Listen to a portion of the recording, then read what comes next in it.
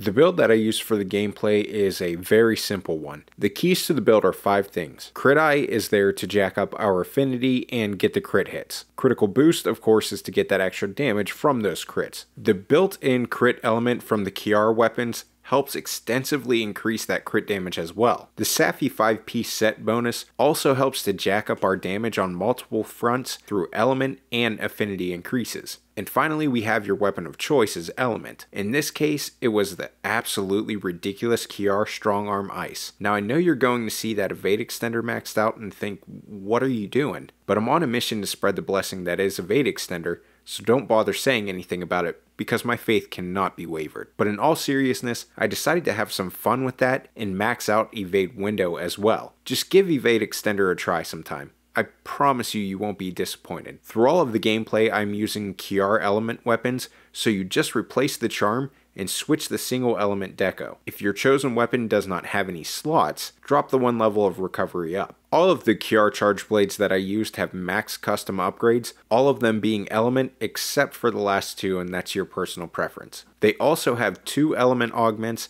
and a health augment. The whole "it doesn't do enough damage so I don't use it" reasoning for using a weapon seems a little ambiguous to me, and I feel like there's some deeper reasoning that a person doesn't use it. For example, they're just not good with the weapon, so instead they cover their ego with something like not doing enough damage. You're literally never going to hear somebody say that about the charge blade. The amount of damage that you can do from a single file discharge, and let me be clear, I'm talking about a single file specifically, is insane. Then you throw in the fact that you can rip off multiple files in a single attack. Charge blade is never going to lack in the damage category. Honestly, when you break down every aspect and swing of that super amp, you'd be perfectly fine if they stripped everything away from the charge blade and left you with that single attack. Even the weakest, and by weakest I mean the lowest damage numbers, attacks of the charge blade in sword and shield mode can still do on par damage, and that is pushed even further to the forefront when you take the time to charge up that sword. Iceborne even added another way to do exuberant amounts of damage with the Savage Axe mode, but we'll get to that later. I'm by no means an expert with the numbers like the Monster Hunter math guys, but even if you're a subpar charge blade user, you still have the potential in your hands to rip off the most damage you've ever done in Iceborne on a single attack. As far as the complexity, you can absolutely say that Charge Blade is one of the more complex weapons, but in World, they've done an incredible job of streamlining things and making them more approachable and less intimidating. Once you get into the flow of how to charge your shield,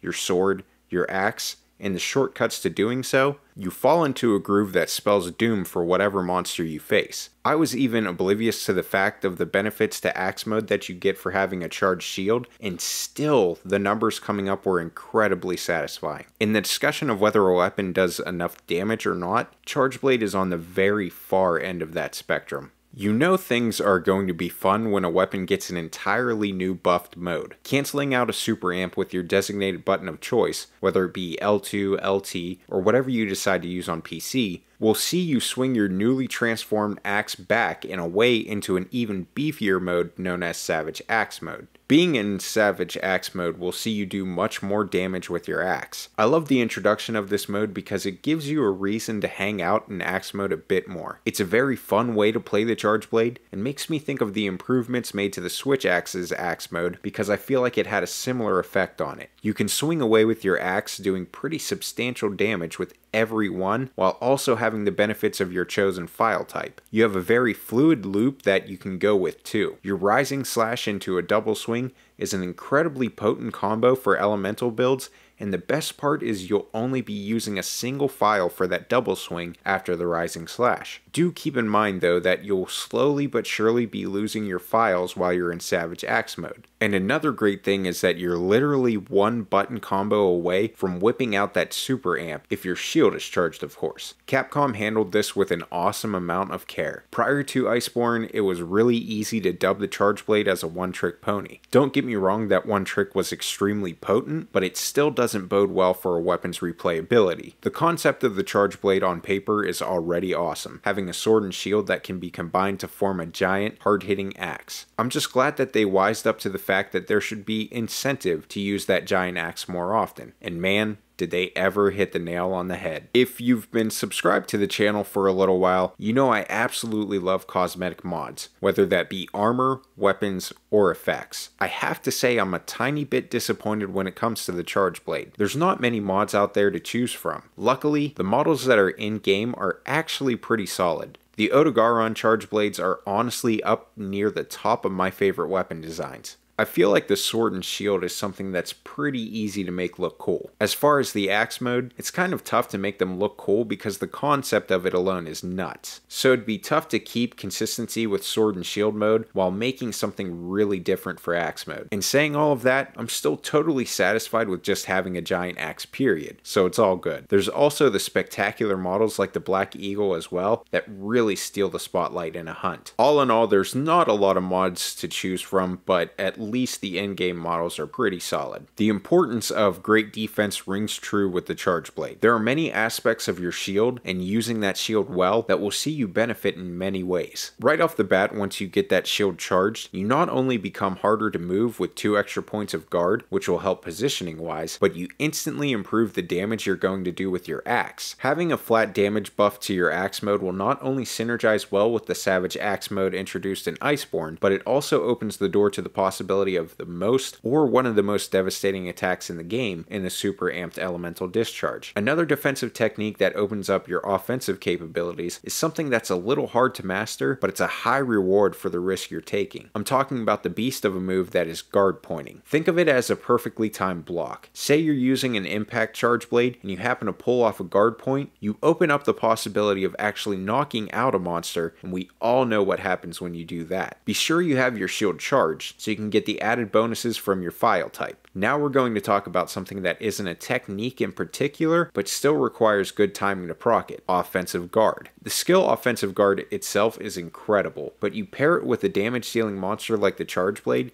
and you bring to life the idea of a great defense providing the best offense. With guard points being something you want to strive to use in those opportune moments, these two things and having a charged shield synergize very well. So I have to begin this section by saying that I'm definitely not impartial in this discussion because, as with every weapon I use, I gravitate toward building around the elemental weakness of a monster. This is no different with the Charge Blade, and boy is it better than ever with these juicy QR weapons we got from that beautiful golden monster. Now that's not to say I don't enjoy using impact charge blades. Who doesn't love guard pointing a monster onto its back? I'm an element lover, but I'm not insane, because you'd have to be crazy to not get enjoyment out of using this type of charge blade. Having such a potent means of KOing a monster with every single swing or guard point that you land clearly has its benefits. The more time the monster spends on its side, the more time you have to charge Phials and rip off super amps. In terms of team element, it really got such a beautiful treatment with the Iceborne expansion. The first and obvious reason is the removal of the element cap. You really can get to ridiculous levels of element now. The best example of this is the QR Strongarm Ice. You can very easily get to over 1000 ice on this bad boy, thanks to the fact that the QR weapons get the non-unique weapon treatment, opening up to beautiful custom upgrades.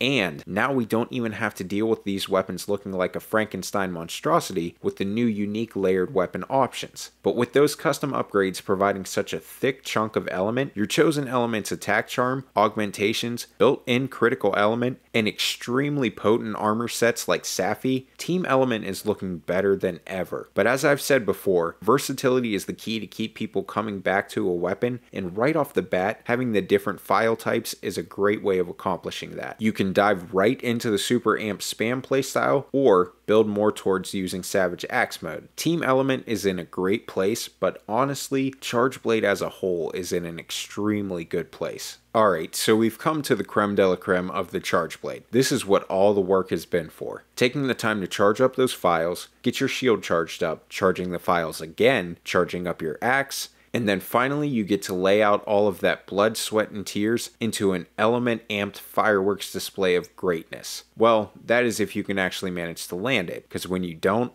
it's pretty devastating. Oh, but when you do, it's an absolutely fantastic feeling. I know that throughout the series for each weapon I've said that there's a move out there, something along the lines that gives you a feeling of satisfaction matched by few things in the game. This is for sure that moment for the Charge Blade. And that's the thing, is that you're going to learn to be able to rip these things off at will and with ease, but that satisfaction you get from landing it doesn't wane or go away by any stretch. And man, with the Iceborne treatment, this move has only gotten even more delicious. The insane amount of damage you can get from each individual Phial is staggering. I mentioned before about the QR weapons and just how awesome they were, but combined with the element cap being lifted, powerful sets like the Safi armor and True Crit being built directly into the weapons, you can see Phial damage upwards to around 400 per Phial. I'm pretty sure we can all agree that the super amped elemental discharge was always a devastating attack, even in base world, but post Iceborne, it has only gotten better and better. I know I've seen people talking on forums about how it got nerfed in Iceborne, but I've yet to see anything even come close to that. This is the Kamehameha of attacks in Iceborne. You burst out so much damage from your Phials, but that's not to say that's the only part of this attack that does impressive damage. Even the swings on this combo do some pretty solid damage. The wide swing and the swing that actually emptied the Phials. If you're able to land that final downward swing onto the monster's head, you definitely won't be disappointed in the number that you see pop up. The better you get with the motion of the combo, the more damage you'll see. It takes time to really get a good feel for how far you need to be from the monster to connect with every bit of chunky damage dealing hit, but it's extremely satisfying when you do manage to get it down. The Super Amp is truly a move that is deserving of being called super. First off, if you got the title reference, please do let me know in the comments below. The Charge Blade gives you the opportunity to increase your power level well over 9,000 in every aspect. Whether you're looking to improve your blocking capabilities, improve your damage with your sword or axe, or giving your sword a little bit more durability and preventing it from bouncing, the Charge Blade is an expert in just that, charging up your weapon's potential. Starting with the shield, you can cancel out of your amped discharge to give your shield some extra toughness, as well as a buff to your axe damage, which will come in handy,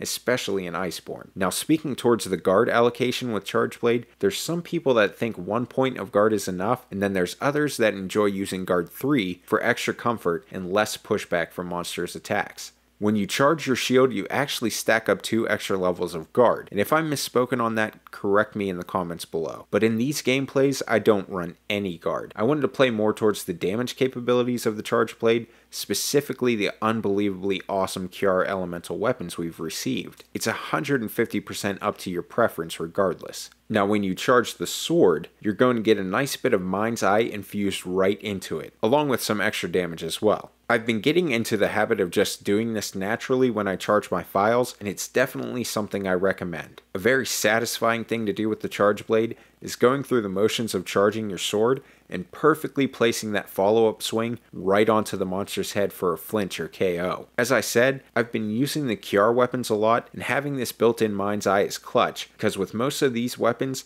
the sharpness runs through fairly quick, so you might find yourself dipping down into blue without knowing it, and in Master Rank, you won't be hitting much while you're in that level of sharpness. Charging up the axe will see you do even more damage with it. Simple as that. And who doesn't like more damage? Axe mode has become even more significant in Iceborne, so this comes at a perfect time. You have a lot more incentive to stick around in axe mode now instead of just spamming super amps. Having Savage Axe mode in place will see you swinging your axe with the power of your Phials behind every hit. Don't sleep on Savage Axe mode. It's very potent and damage heavy and is a very viable playstyle now. You really would have a hard time finding many weapons in Iceborne that are in a better all-around spot than the Charge Blade. I'd honestly put it and the Longsword in an interchangeable top 2 as far as what weapons are in the best state post-Iceborne. That's not to say there isn't things I'm sure people would be able to nitpick and come up with. They added a huge component with Savage Axe mode to greatly expand a weapon that was a bit one-dimensional. To be fair, this one dimension came with immense damage potential. Now you have an entirely separate style of playing the Charge Blade, and you don't have to feel like you're making great sacrifices in doing so. Versatility is key, and the Charge Blade has that now. It's a fun weapon to use, and while it has a bit of a higher skill floor than most other weapons, that's not to say that you should be intimidated in any way when you think of taking up the Charge Blade. Once you get yourself in a good place of understanding how to charge the various components, familiarizing yourself with charging Phials and when to do so, you can move on to learning the explosive techniques like super amps and the perfect timing of guard points and the numerous routes you can take to do it. It's another weapon that greatly rewards you for the time that you put into learning it. You don't have to focus purely on offensive guerrilla tactics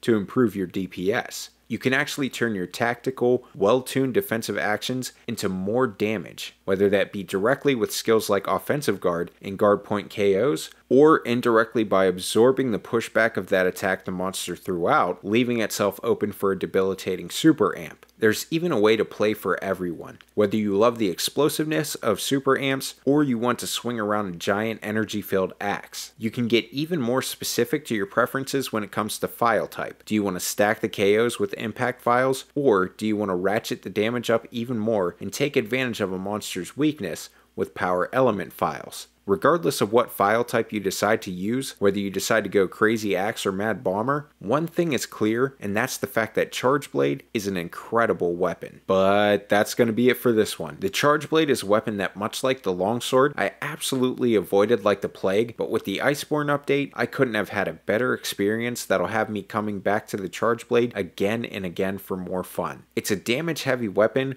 with plenty of defensive capabilities too, and those defensive capabilities, of course, set you up for even more damage, but they serve their purpose well. Don't forget to send your questions to askhandytips@gmail.com for a chance to win a Handy Tips gaming shirt. If you liked the video, please let me know with a thumbs up. As usual, I want this video to be a one-stop shop for people on the fence of using Charge Blade, so comment below what your thoughts are, and if you are a Charge Blade main, leave some tips down in the comments as well. Subscribe and hit the bell if you haven't already for more Iceborne, Monster Hunter, and other gaming content. Dudes forever, have a good night, and happy hunting.